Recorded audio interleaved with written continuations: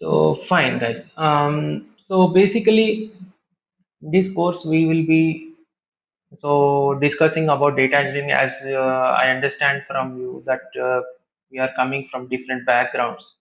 We would want to know what this data engineering is all about, what is all is covered, and what will become the part of this data engineering domain. Second thing is we will discuss about the categories of data engineering. What are the different ways that companies adopt to data engineering. Third one is about we will focus then towards Google Cloud data engineering, like understanding what this Google Cloud data engineering offers. And fourth one is we will see what the services are there in Google Cloud data engineering. And some of them we will discuss like to what extent we are going to learn all of these services here. Okay, so these will be the four things that mostly we will be covering. And in today's section, we will be only going through the briefly about the understanding what the services are and how what will be our methodology of going forward. Is this clear, guys?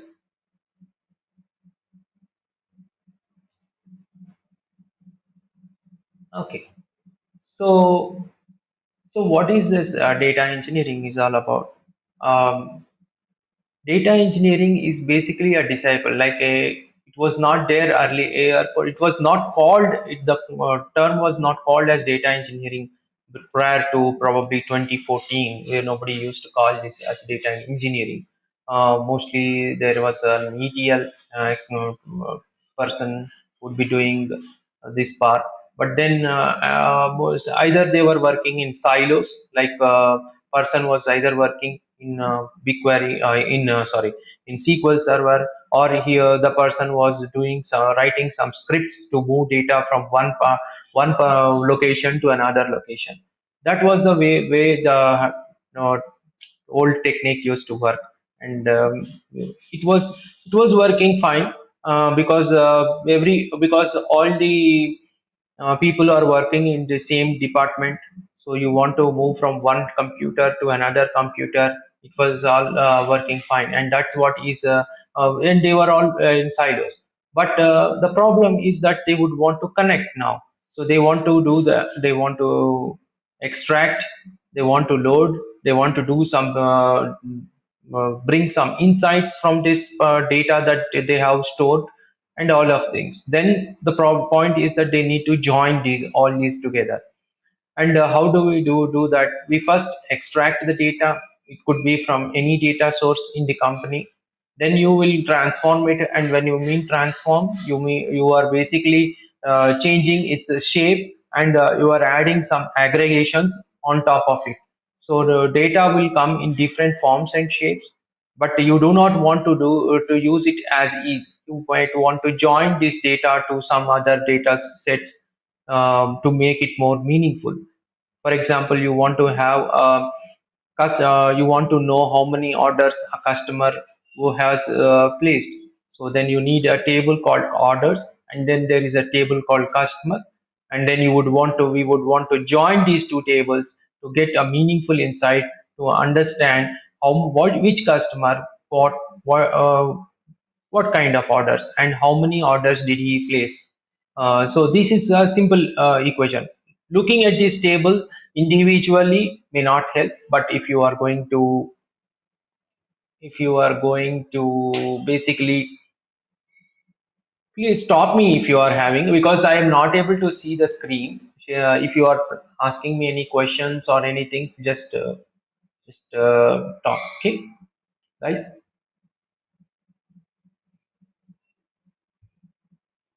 So Sure, sir. We'll do that. yeah, sure. Yeah. So then once the transformation, so in transformation there are three types. Like one is called basic transformation, wherein you just extract the data and remove all the junk values in it. Say not all every data is useful, so you might want to remove some null values. Maybe null values you feel like your business feels that all these null values are all fake, they are not proper values, just remove them. then you might there is another request like say for example the marks of a student and marks of a student, the maximum mark is 20, and there is some 20 marks like 22 and 25. Obviously you do not want that because that doesn't make sense, so that might be like an outlier or maybe some other invalid value, or just remove it. So these kind of rules that are applied to clean up the data is all basically the basic transformation. So in the transformation layer, basically that is what it is happening. Then after that, the joining happens. So you join this table with the other table to get some proper data. And third one is aggregations. So basically you want to do a sum of particular um, orders for a customer placed on a so and so date, and you want to make sense of like, okay, on which particular date what kind of orders are being placed mostly by customers. That's the visualization, maybe that's what you want to analyze. So that's what is the third part of transformation that happens. And then after that, once you have all this transformation, you will choose the loading mechanism. Where do you want to store this data? And when you are planning to choose the storage, you would what for you, obviously you would want to know, you would want to know where you want. So what purpose, what is the purpose of storing this data? So is it for a temporary purpose, or is it this storage what I am looking for is for some doing some kind of an analytical purpose, or is it for some downstream, and at what frequency am I processing this data? So if it and how much data have I processed, because it all determines the storage, what kind of storage that you are going to pick basically. And once you are done with that, you would basically load it into the storage, which is basically this part of that, which where the load part of it is coming. And then once that is loaded, we would want to analyze this data. And when you mean analyze, making sense of this data, like what is this data contain, whether it is meaningful data that I have picked, what are all the things that I can make sense of, like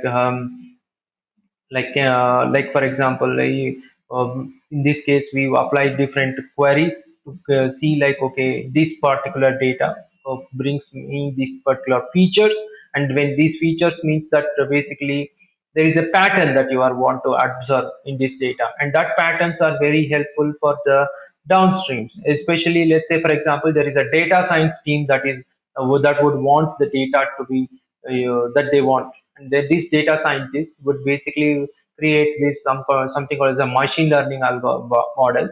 And for machine learning models, the input is basically a feature set which they call, and that feature set is nothing but a set of patterns. So that patterns, however, who are going to provide, the data engineer is going to provide those patterns, like in the form of, okay, we're helping him to understand, okay, during this pattern, during this window, this is how it looks like. For example, let me give you with an example. There was a spine project I was working, like person in the spine department from the medical industry. So they were taking these samples of data. So if it's for people who are sitting, standing, walking, and running, and for every 1 minute or 2 minutes of data that they have taken, we would want to store this data, aggregated data, into a data warehouse, and then visualize it on the some kind of a tableau dashboard we will. And when we were looking at it, obviously nothing comes, we don't know like at what is the it is making sense of.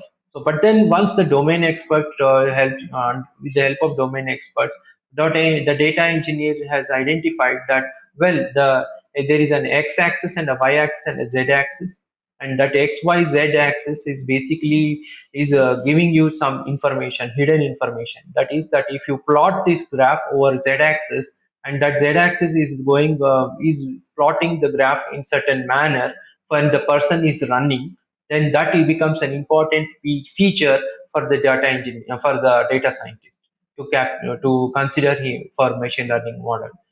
So he can use this information which data engineer provides, and then build models on it and come up with the some kind of a prediction, like whether this person is suffering from a spine problem or not.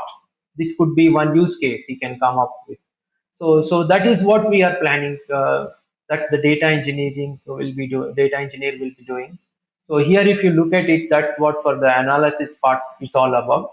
And then obviously, once the analysis is done, he would want to visualize. And in this case, in the spine part of it, as I mentioned, you are going to he's going to visualize it on the using the tab view environment, or maybe the Power BI, as somebody said. So you are going to visualize this and then make sense of it, like why, what is it is happening. Once you know about that, that these are the features, or these are the features, or this is the data that you are getting. The second thing is this has changed. The next thing is obviously they would want to model it. So basically, run the machine learning models. The machine learning models will provide you some more inputs, some more information. Like in this case, they will give you direction, like okay, whether this person has any problem in this case, like spine issue or not, or maybe if there is a fraudulent case happened or not in a with a data bank transaction. Something of that sort can be made available, and that is the main purpose of our data engineering pipeline. In today's world, it was not like earlier. Every company has enormous data, but what is it that they want to do with this data? They want to grow. They want to be one step ahead from the competitor. They want to be smart. So when I mean smart, it means that predicting what are the opportunities that they have in the future. So how are they going to predict that the opportunities that they can grab, uh, basically using the historical data? So in the historical data, where is it? It is in our data warehouse, but we don't know how to use it. So how are we going to do that? We are going to make use of these tools, the analytical tools, the visualization tools, and the modeling tools to make sense of what this data is providing. What is it that they are trying to tell us, and how are we going to maneuver ourselves in the business? So that is what it is used for. And then once the model is created, we are then going to operationalize it. That means you are going to have to put it onto the production. How are we going to do that? That's another part which we call it as ML ops, machine learning operations. And then once that is done, it is going to be monitored. So that means that when after the ML algorithms and the application is deployed on the production, it is going to be continuously monitored.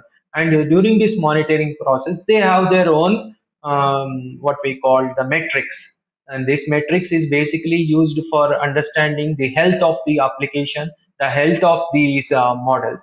If they sense, if these metrics are going to sense that this model or the application is deteriorating over time, so over like something that is working today will not may not work like 6 months down the line. Preferences might change, your data might change. There are many things that will change, basically because of which your the same model that you have built today, that the same data that you have pulled from different sources may not be actually relevant after 1 year or 2 years. So it has to be continuously monitored.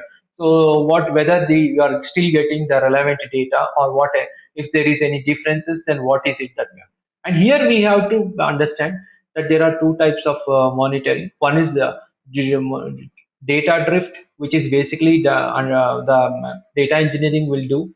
So basically, he needs to understand, okay, here is the data, and this is how the boundaries are. Say, for example, say there is a sensor that is basically providing you the input of temperatures, like on a daily basis or maybe on an hourly basis.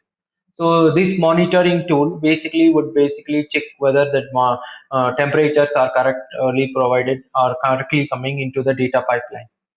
Whenever there is a deviation in the temperatures, obviously it will, first time it will look, then it will try to understand the patterns, like okay, what at what times this temperatures are dipping, going beyond the thresholds. There is a thresholds limit that we are going to provide, like our temperature of a particular place should we expect it to be between 25 and 30, but if it is going beyond or below this particular temperature, then obviously it will start to understand the pattern at what intervals, on which part, which time of the day this is happening, or which time of the week, or whatever it is, and then it is happening frequently, and then it starts to sense that there is a pattern it is observing.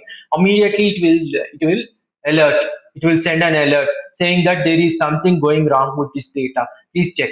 And then obviously the data engineer will basically notify to the operation, will be sent to the operational team, will send this information to the data engineer. Data engineer should go and check how, whether if there is something has changed in his data engineering pipeline, and then it will go trace back, it will basically, they have to reverse engineer, then he will say, no, this is not my problem, maybe the data source that is coming into my system may be having a problem. And then they go back and go, and maybe they will might find that there is a problem with some sensor, or maybe it is really an issue. Then what they have to do, they will put some, they will recalibrate that values, or they have to remove it, or do whatever. It's all about the data domain, how we, domain expert, how he wants to handle it. But point what I want to make here is that there is a monitoring service that is there in the cloud, which we have to use to understand this type of patterns and help the business that this is what is happening and this is what is the behavior. We earlier, this was the situation, the data was coming within this range, now it is not the situation. To that extent at least we'll have to put them on. And there is this is what is all about monitoring. And once if they feel that no, this is not correct, you need to replace this with some other data point, then obviously it will again come through the extraction. So that means that they will again say that okay, this particular column x, which we were taking earlier, column x, this is not the data is not able to come, then this x should be replaced by with another column called y, and then that y column will be taken as the input now. And so obviously that x in the extraction layer, instead of considering x column, we will, the y column will be considered as input, and that y column will be transformed, load, analyzed, visualized, and then will be the patterns will be picked from that, which also called as features, and then a model will be created, and then operationalized, and then the monitoring happens. So this is how all the entire data engineering pipeline would look like. So what I am trying to say convey is data engineering pipeline is not just confined to an ETL pipeline. It goes beyond a little bit. This is what earlier it was like just working in silos, but now the concept of this data engineering has changed. And another point is for every point, every layer, like whether it is extraction, transformation, load, analyze, visualize, model, operationalize, monitor, they are all should be be secure. So you do not want the data to be compromised in any of these stages. So that means that say that is why the security is placed in the center. And for everything that we are doing, we should whoever the architect that is basically building this data engineering pipeline should also understand that our data is not compromised, or it is not leaked to anything that is to some other domain, or maybe some other department which doesn't require your data. So that so you have to make sure that this is always secure and governed properly. So this is about this data engineering all about. So guys, do you understand this part? Any questions?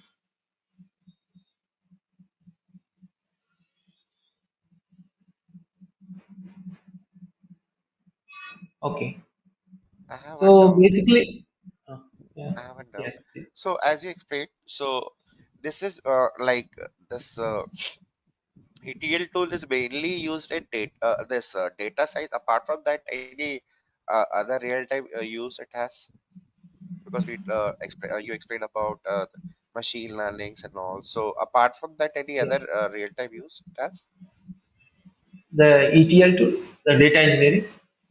Yes, correct. So you see, the data engineering, the real time. If I have to, you are asking me an example that is there in the real time. Is it how you Yeah, are? yeah. So because like as you explained, so data set machine learning, that is fine. That I have understood. Yeah. Apart from that, any other example can you give?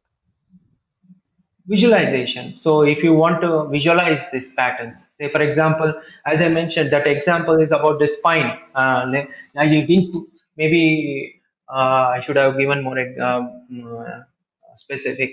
So I was there. So there is some project which one of these medical devices company was doing, and that is like this.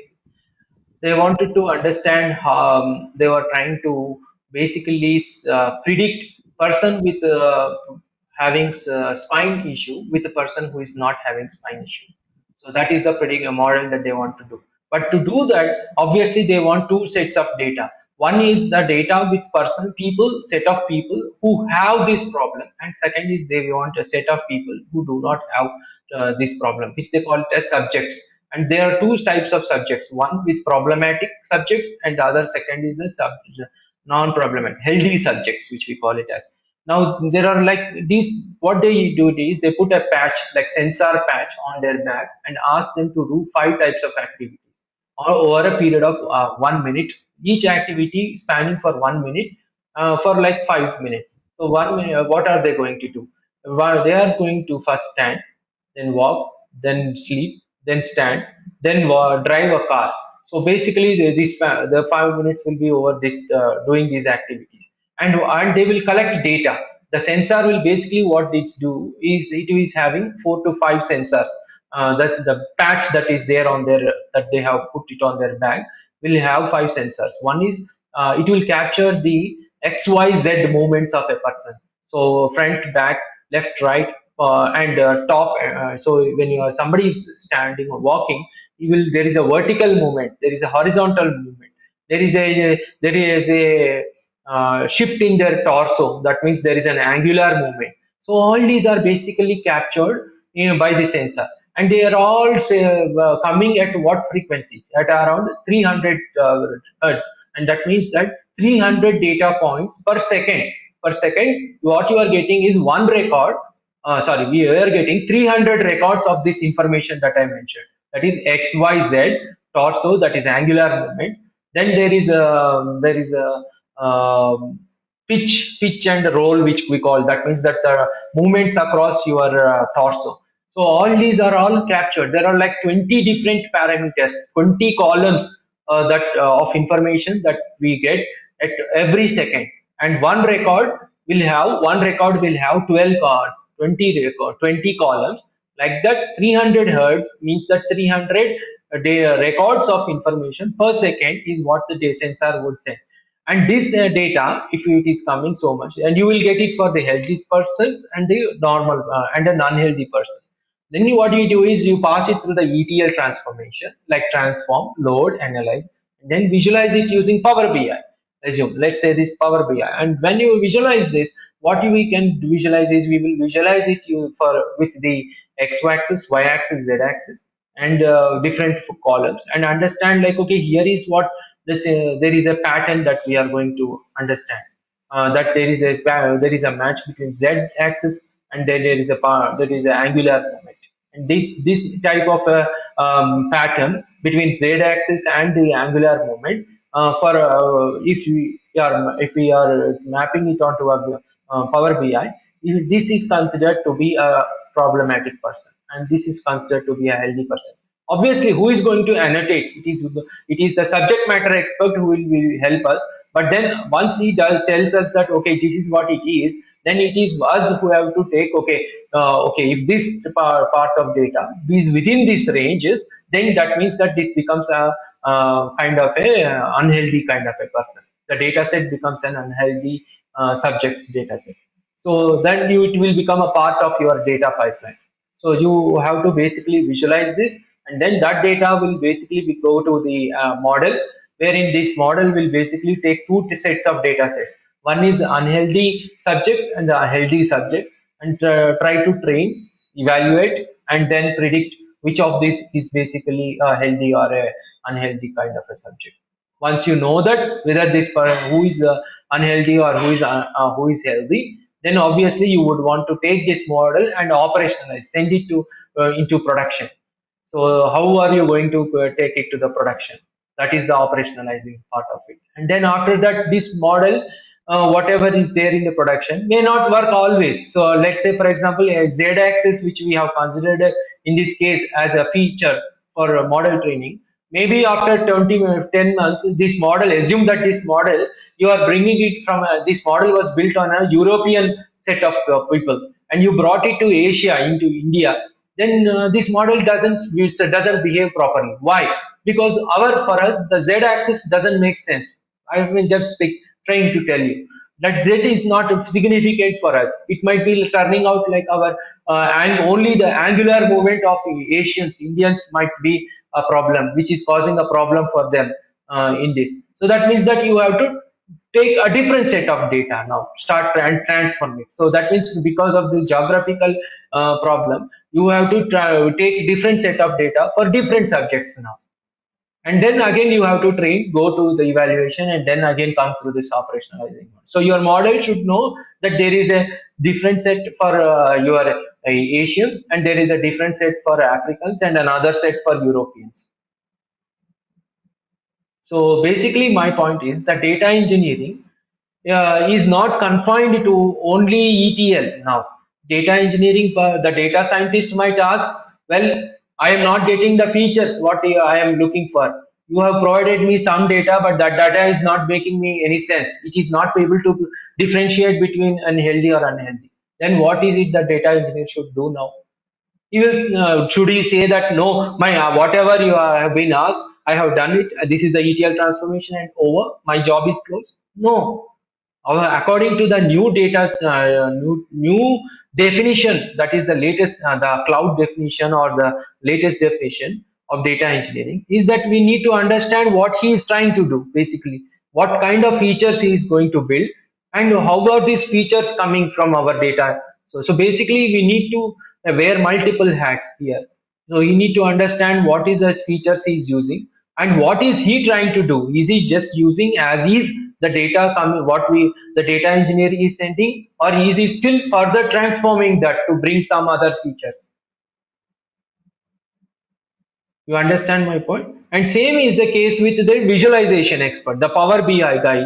What are you doing? The data engineer will provide the information to the Power BI, and Power BI, there he is not able to depict, or he is not able to understand this data. Then what is he going to do? He will again come back to the data engineering person, and the data engineer and the Power BI guy should sit together and understand why he is not able to visualize.